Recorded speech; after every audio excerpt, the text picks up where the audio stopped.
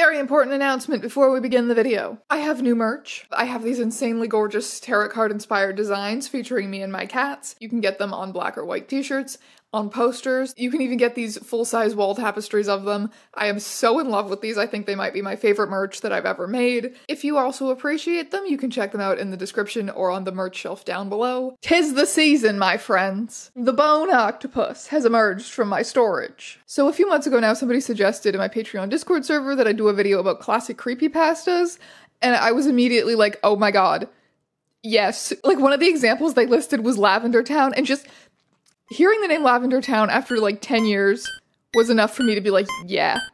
Oh my god. Originally I had thought, okay, so I'll do a reading of some of these classic nostalgic creepypastas. Then I discovered that that is already like a whole genre of YouTube content, and many people have far better dramatic narration voices than I do. So then I thought, okay, never mind. I will have to think of something else to say about creepypastas. And actually, I'm very glad for that, because I think that just reading like the most famous stories associated with each of these creepypastas does not capture what I find so interesting about them. Because when your medium of storytelling is the internet, it opens up the potential for anyone to participate, to start adding details or making their own iterations of the thing. The reason that a lot of creepypastas are so iconic is because they turned into like these internet-wide improv games of different people adding their own photos and videos and recordings and anecdotes. And that's why creepypastas have, I think rightfully, been called a modern example of folklore. That's not to say that all creepypastas are good or effectively scary. They're not. They're very casually written. Like, these are not published or publishable stories by any means. Probably the second most well-known creepypasta ever, second only to Slenderman, I would say is Jeff the Killer. That one's not very good. I think a lot of people enjoy Jeff the Killer for the same reason that they enjoy My Immortal. It's creepypastas like that which have earned the title crappypastas. Some, like Jeff the Killer, are just not very well written or very clearly written by people who are very young. Some creepypastas are outright parodies of the genre. Man and girl go out to drive under moonlight. They stop at sign of road. He turn to his girl and say, "Baby, I love you very much. What is it, honey? Our car is broken down. I think the engine is broken. I'll walk and get some more fuel. Okay, I'll stay here and look after our stereo. There have been news reports of stereos being stolen. Good idea. Keep the doors locked no matter what. I love you, sweaty." So the guy left to get full for the car. After 2 hours, the girl say, "Where is my baby? He was supposed to be back by now." Then the girl hear a scratching sound, and a voice say, "Let me in." The girl doesn't do it, and after a while she goes to sleep. The next morning she wakes up and finds her boyfriend still not there. She gets out to check, and man door hand hook car door. You know, kind of poking fun at these like cliche urban legend tropes. And maybe man door hand hook car door has been like what your perception of creepypastas is, but that is not the case. Some of them are very effective, very scary, especially for kids. But before we delve any deeper into that, I do have to tell you a little bit about today's sponsor, Audible. I know for a fact that you guys enjoy sitting back and listening to a good story because you're here, the 2-hour-long videos about 20-year-old fanfiction drama channel. And that is why I am excited to tell you that Audible offers an incredible selection of audio content, audiobooks, podcasts, original series across every genre you can imagine. I personally go for the escapism route. I listen to a lot of science fiction, fantasy, and horror. I'm currently listening to All Systems Red by Martha Wells. I have been meaning to get around to this one forever. And the great thing about audiobooks is that I can listen while I'm multitasking. Just having that Audible app on my phone means that I can listen anytime, anywhere. An Audible membership also gives you access to a huge selection of audiobooks, podcasts, and original series that are now included within the membership. So remember to visit audible.com/STRANGEAEONS or text STRANGEAEONS to 500-500 to start listening today. Resume regularly scheduled content. I think the people who have the strongest reaction to the idea of creepypastas is people who are around my age or maybe even a little bit younger than me, because in the creepypasta golden age of like 2008 to 2010, we were at that prime age of around 9 to 12-ish, where you might have unsupervised internet access, but you also still have this squishy, susceptible child brain. You lack the discernment and online savvy to know for sure that these stories are fake. You very easily get a little worm in your brain going, but what if the Lavender Town frequencies really do drive me insane? And you sit there in social studies class like, I listened to it. When I think about Lavender Town, I do not think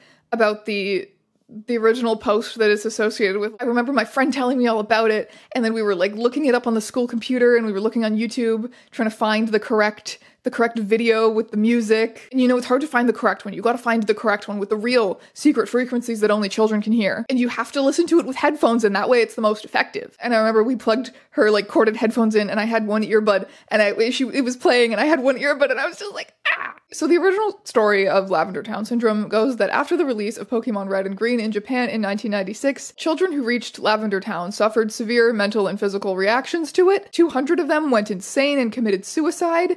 This was apparently the result of the music's very high frequencies so high that only children could hear them. The music was then altered for later iterations of the game, and children were no longer adversely affected by it. Of course, many videos have surfaced over the years claiming to be able to recreate or to be the original Lavender Town music. And that is what is so interesting about creepypastas, the way that they travel and grow and blur these lines between online and real life and fiction and reality. So the word creepypasta is derived from the word copypasta, which is derived from the phrase copying and pasting. Back in ye olde internet, and even in certain internet circles today, it is used to describe like a text-based meme that is copied and pasted. If you're familiar with Tumblr or some of my Tumblr content, John Green cock monologue, that's a copypasta. People will copy and paste that paragraph of text in a situation where it seems comical as a response. So a creepypasta is a story that is copied and pasted and repeated throughout the internet in a similar way. Like I said, the golden age of creepypastas was, I would say, 2008 to 2010. There are some that predate that, there are some that come after that, but I would say a lot of the most iconic ones originate from 2008 to 2010. In most cases, we can pinpoint exactly how creepypastas began, and we have at least a username attached to the original creator. However, the nature of the internet is that these things very quickly escape the hands of their original creators. Everyone is invited to participate, to write their own spin-off stories, to create videos or images to bolster those written stories, or the other way around, to write stories based on creepy images that they find online. This is how we get these modern monsters like Slenderman, the Rake, Eyeless Jack. There are countless stories of encounters with these monsters online, images and videos that people have captured. Many creepypastas, even if they are not intended as ARGs, are ARG-like in structure, the way that you can scour the internet looking for different facets of them or different pieces of evidence. So the way that creepypastas are created are very reminiscent of folkloric traditions of the past. But can they really be called folklore? I have consulted the scholars about this. I have, as usual with my videos that involve research, my brick of texts. So, folklorists define folklore by a few key characteristics. Number one, it is communicated informally. It is passed from one person to the next orally. Two, the telling of folklore is a performance. It is a creative action. It is not written and edited by an author for mass consumption at some later date. It involves the real-time interaction between listener and speaker. Number three, it is variable. Each storyteller adds their own little details and embellishments. A folktale is a dynamic, living thing that to some degree takes on the personality of every unique storyteller. Most media that we consume today are static objects, a book, a movie, a TV show that never changes. Yes, your perception of this can get a little skewed if you consume a lot of fanfiction or spend a lot of time in online fandom spaces. However, those things still have very concrete origins. They have a fixed canon, whether you feel like adhering to it or not. Whereas a folktale has no definite origin. It has no owner. But the internet cannot possibly give rise to folklore then, because the internet is not a real place. There is no tangible person-to-person oral communication happening. At least that's what an older generation of folklorists seem to have thought. But they also thought their field of study was dying out, which seems unlikely, given that the co-creation of folklore is like a fundamental human thing. It will always happen. So if we stick to the oldest, stingiest definitions of folklore, yes, that is going to exclude the internet.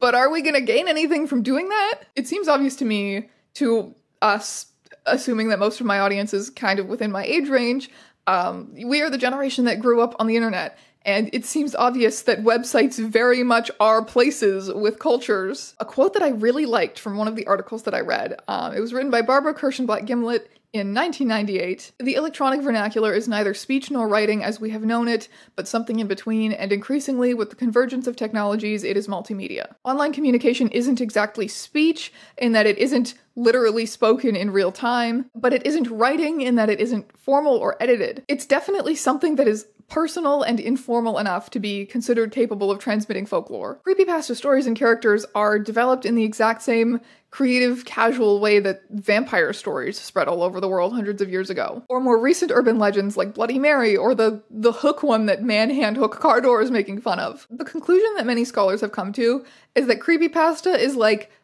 turbocharged folklore. Traditional creatures of folklore may have taken decades or even generations to take hold of local communities, to feel like they had always been there. Creepypastas can achieve the same thing in weeks or months because of the sheer speed and scope of online communication. The anonymity of the internet lends itself to that as well, because people tend to be more unfiltered, more creative and weird when they're anonymous. A very big point of contention for people who are invested in these debates about whether creepypasta can be considered folklore is that we know the definite origins of a lot of creepypastas. We know exactly when Slenderman originated on the Something Awful forums in July of 2009. We do not know how Bloody Mary originated. We do not know how Baba Yaga originated. The kind of magic of these things is that over time, as these stories are transmitted, the origins eventually become lost, and then they feel like they really do have a life of their own. Creepypastas absolutely gain that life of their own and that belonging to a whole community as well, but they move so fast that their origins are not lost. With creepypastas, we can see that process of creation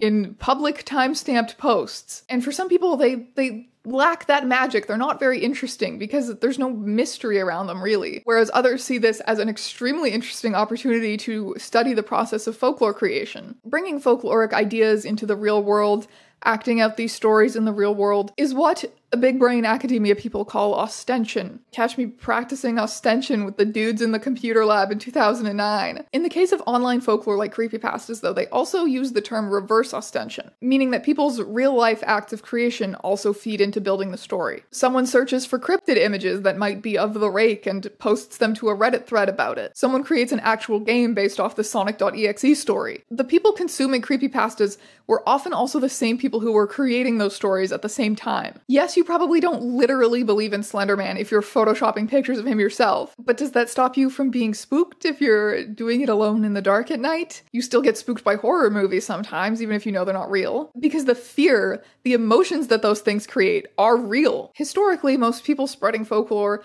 probably didn't literally believe in vampires or Baba Yaga either when they were telling stories to scare other people. It's about the fundamental human urge. It's about the urge, okay? I think it is being proven time and time again that creepypastas are still extremely fun and extremely scary and meaningful to people, even if their origins are documented on the internet. Now I want to discuss a little bit more about the subject matter of a lot of creepypastas. Yes, there are some of them that go for the classic, oh, there's a scary guy and he's in the woods or lurking at the foot of your bed, like Slenderman or The Rake, or even, I guess, Jeff the Killer is meant to be an origin story for this, like, creepy, disfigured serial killer guy. There are the science gone wrong ones, like Gateway of the Mind, where they remove all of this guy's senses so that he can perceive God.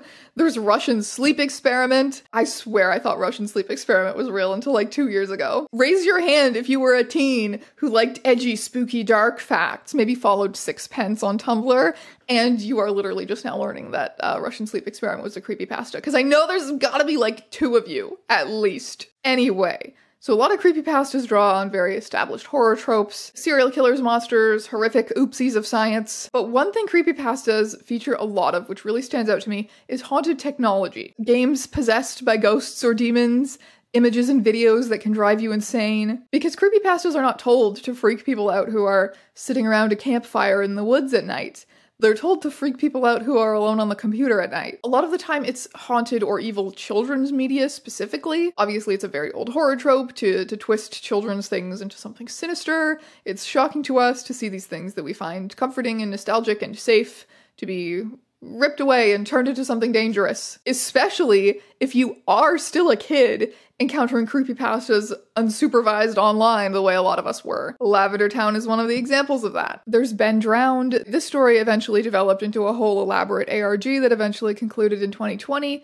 However, it started out in 2009 as a series of 4chan posts detailing how the narrator had bought a haunted copy of Majora's Mask at a garage sale. The game at first appeared normal, but became increasingly glitchy and unsettling as it was possessed by the spirit of a 12-year-old boy named Ben who had drowned. The creator of Ben Drowned posted these videos of the game going wrong, of Ben tormenting him in it. It's considered a really well-done creepypasta that is very effective at disturbing people who consider this game comforting and nostalgic. Another haunted game one is Sonic.exe. This guy gets a Sonic game mailed to him by his friend, who he just mysteriously hasn't seen in 2 weeks for some reason. Turns out the game is possessed by a demonic version of Sonic who stalks and kills the other characters, and then eventually steals the soul of the player. An actual game was later made that mimics the description of the game given in the original story. Username 666. Apparently, if you go to youtube.com/666, so the username or the channel would be 666, and you refresh the page multiple times, it will devolve into this horrible, melting, evil page that will kill you, drive you insane, unclear. Momo. This is a photograph of a real monster called Momo, not a sculpture by a Japanese artist. You can contact Momo if you text certain mysterious numbers on WhatsApp. Chanting into a mirror in a dark bathroom? Okay, grandma, I'm texting Momo right now. There was briefly like a Momo challenge where kids would text these numbers. Apparently, if you did get in contact with Momo, her thing was that she would eventually convince you to kill yourself. Smile Dog, or smile.jpg. It's this dark photo of a dog with this uncanny grin of human teeth. There's a few versions of the photo which are like varying levels of disturbing or detailed. None of these photos are the original smile.jpg image though. They can only be approximations of what the original might have looked like, because none of them seem to have the effect that the original did. It is said to have been a real photo of a demon, which induced seizures, nightmares, and insanity, until people eventually relented, gave in to what the Smile Dog wanted, which was for them to spread the image onto more people. Mariana Mordegard Gleskov. It's this blurry red YouTube video of this man staring into the camera as unsettling music gets louder and louder, and then at the end his face distorts into this horrible expression. The full video apparently drove a YouTube employee who saw it insane. YouTube cracks down very harshly on attempted uploads of the full video because they know how dangerous it is. Mr. Mix. Mr. Mix was a 90s PC game where you like cook with a chef by typing commands for him to put ingredients into a bowl. But the game was kind of torturous to young players because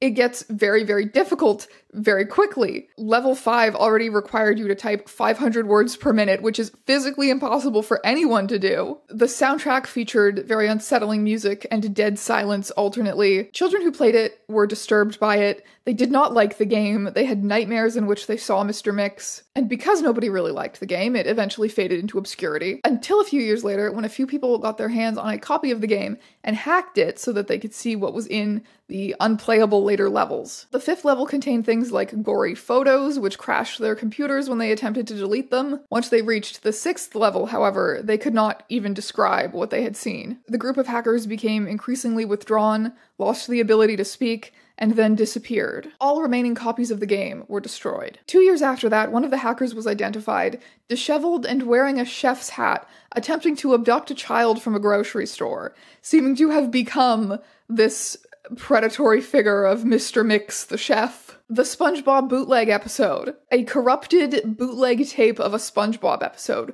was apparently found in a trash can in an abandoned mental hospital. The tape was damaged to the extent that it only contained static and this frame. It is said that if you look at it long enough, you may see SpongeBob blink. Mario. All caps, usually spaces between the letters. This was a hacked game that was posted to a forum specifically dedicated to hacked Mario games. It was not a story about a hacked game. It was actually a creepy hacked game. It contained things like levels with no music, no enemies to avoid, just Mario. There were messages like, "I hate you and never come back."